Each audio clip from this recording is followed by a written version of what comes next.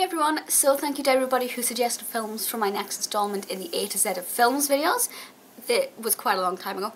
So I have 3 films. We have D, E and F. I'm not at home so I cannot bring up the list of people who requested these, but if you were one of the people who requested one of these films, thank you very much.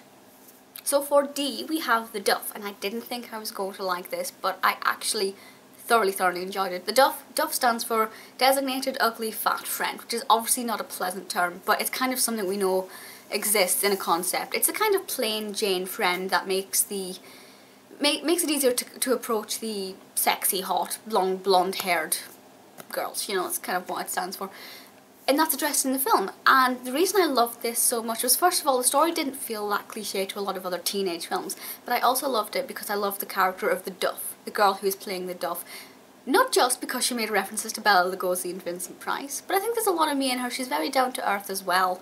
Kind of not superficial in the slightest. I love her approach to things, I love her response to situations. I think she's a very realistic character.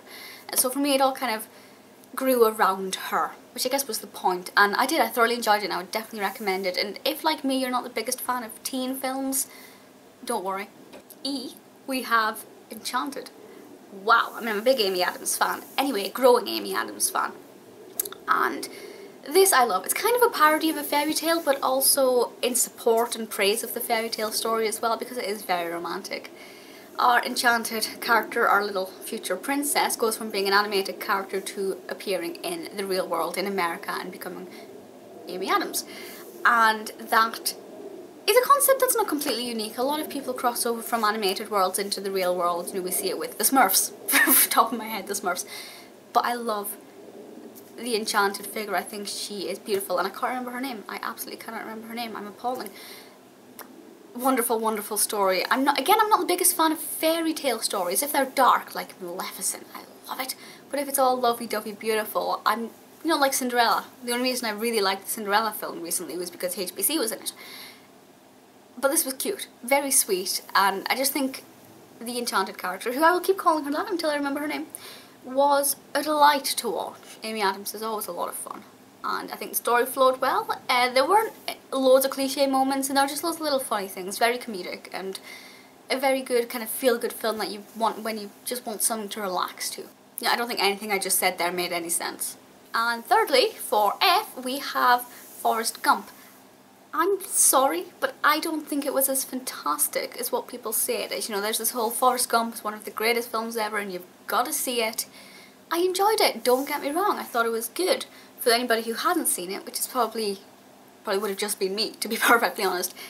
It's told a narrative by Forrest Gump in his later years about how he started his life as a little boy with braces on his legs, and then he, by some miracle, learned to run, and he never stopped running, and it's all about his journey through life as a bit of a misfit, and he joins the army, and what happens there, and what happens to his character, and there is obviously a love story running through it.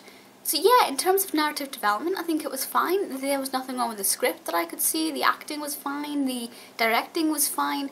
I just think, to me it felt nothing different.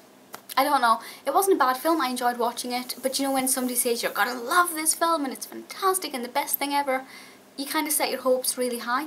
So if it doesn't quite meet that bar, it's just not as good as perhaps you were hoping. So, 2 really wonderful films and 1 film that was pretty alright. Please let me know if you have any suggestions for the next one, which is G, H and I. And I will try and do this more soon than I have left the gap between these 2. Any other suggestions for videos you'd like to see, let me know, and I'll speak to you all soon. Bye!